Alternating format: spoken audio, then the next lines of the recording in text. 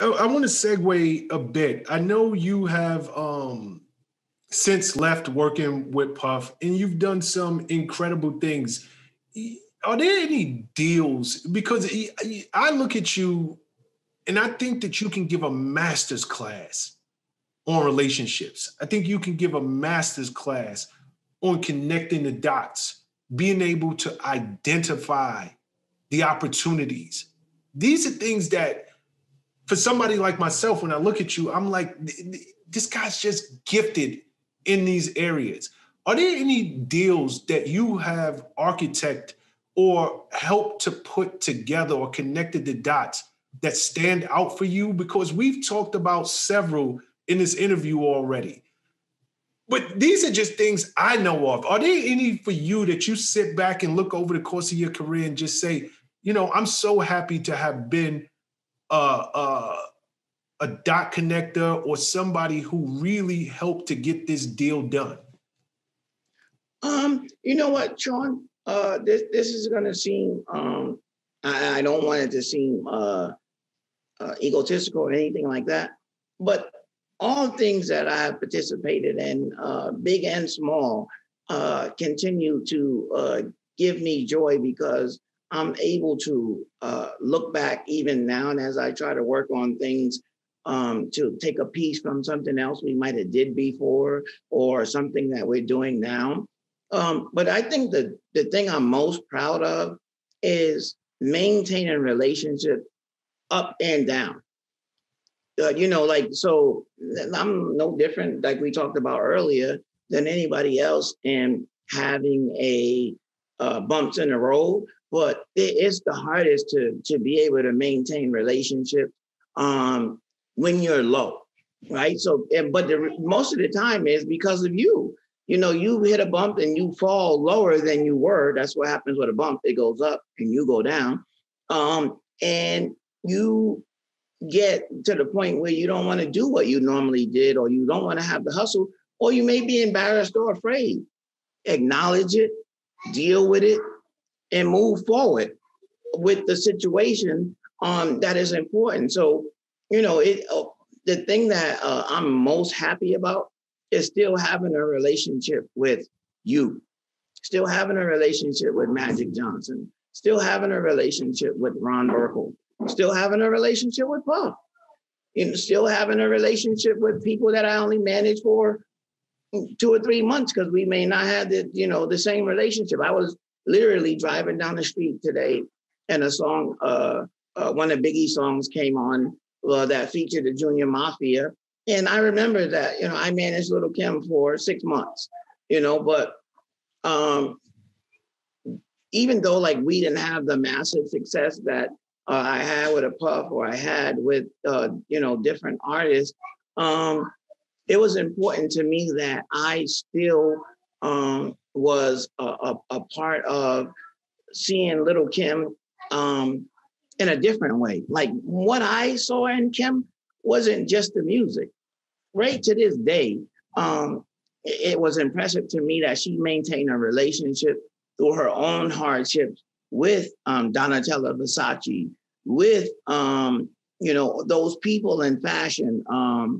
Marc Jacobs, for instance, like when she was in prison, Marc Jacobs, she showed me letters that he wrote her, and so I always, when I tried to work with her to manage her, it was about getting her outside of even always worrying about new music and what people thought. You have something that has made this fashion industry pay attention to you. If we can figure that out, you're back on your road. I'm working with another client that right now that I can't disclose, but that person had a bump, and it's easy for me because I've had many bumps and come out of it. Drop me one, babe, and I'm able to really honestly be able to say, you can get over this. You're going to be cool because I've done it with several clients. I've done it several times in my life. And the gifts that come out of stuff are way bigger than what you get from waddling in it. So it's more important to me that I still can pick up the phone and call those people that I even had bumps with, because you don't never know what you got to plug in the next deal. You don't know what dot you gotta connect, and your relationships are that glue. So I know without a shadow of a doubt, man, that God has gifted me with a platinum Rolodex. Yes, he has. Yes, he has. And like I said, if you hit a bump, today, as I sit here talking to you, man, in a beautiful, sunlit California kitchen, it is still some bumps that I'm thinking about, like, how, can I fix that one or make that one better? Because I don't want to leave here. You're not gonna make everybody happy, but I don't want to leave here not identifying any varnishes in that platinum Rolodex that I can't polish off. You gotta keep on. You gotta, no matter how bad you think it is, you got to keep on. No, you really do. It doesn't matter. And this is something that I hope our audience pay attention to. You keep stressing that point of you got to keep on. It doesn't matter what yesterday brought you. It really doesn't. Yesterday is yesterday. And every day that you wake up, you have to look at it as God has blessed me with a blank slate. Another day. It's clean. What I make of today becomes my new reality for tomorrow. And if people can, you better talk that talk, brother. That is one of the realest things that I've heard in a while. Every day is an opportunity for you to make tomorrow's history. And it's funny that you're saying that, right? Because 20 years ago, no, longer than that, 30 years ago, Leor Cohen used to always pour into us like, yo, tomorrow you can write your last chapter. Don't let this be your last chapter. Tomorrow you can write it. His teaching to us was like, yo, we got to get up tomorrow and do it. We got to get up tomorrow and make it happen. And, he continues, himself to do it, to reinvent himself from Def Jam to Warner to his, 300 Entertainment to, now being over at YouTube. Yeah. And those of us who learned under the Def Jam days, we may have been successful. And this is an important point because we have mentioned the word success a lot of times. And when I talk about how good God has been to us, Prez, me and you, not only have I accomplished my dreams and my goals, God showed me and you that he given us things that we didn't even know to dream of.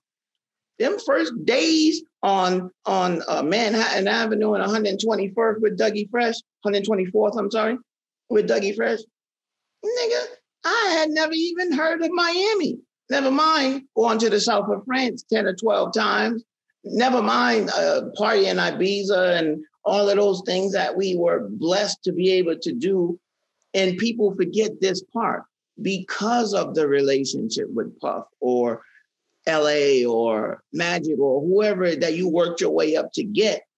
We've done things that we didn't know to dream of doing. And I'm still happy with spending 2 weeks in Miami as my vacation. I don't have to never go to another country again because he's filled my cup that full with blessings and being able to show you that if you trust in me, I will give you everything. And he's taught me some lessons sometimes that, it ain't the girl that's next to me. It ain't the person or the client that I'm working for. It's me, Phil. And you'll have that no matter where you go. And I've continued to have it, although I and continue to be grateful to those who have given me the opportunity, the LA Reeves, the Steve Bartles. Like, I worked at Def Jam and Steve Bartles was like the president in LA was the CEO or something like that.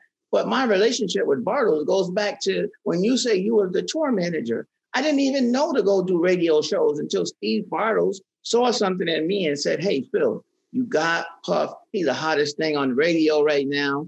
And there's radio stations that will have him for Summer Jam if you want me to, help you with that. Absolutely. Ain't changing nothing I'm doing. So it wasn't just about him being my boss at Def Jam. I have 10 years of history prior to Def Jam with him just showing me how to take advantage of another opportunity. So when I got to Def Jam, he knew I would be solid.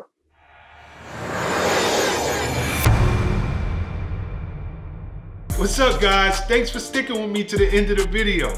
Truly appreciate you.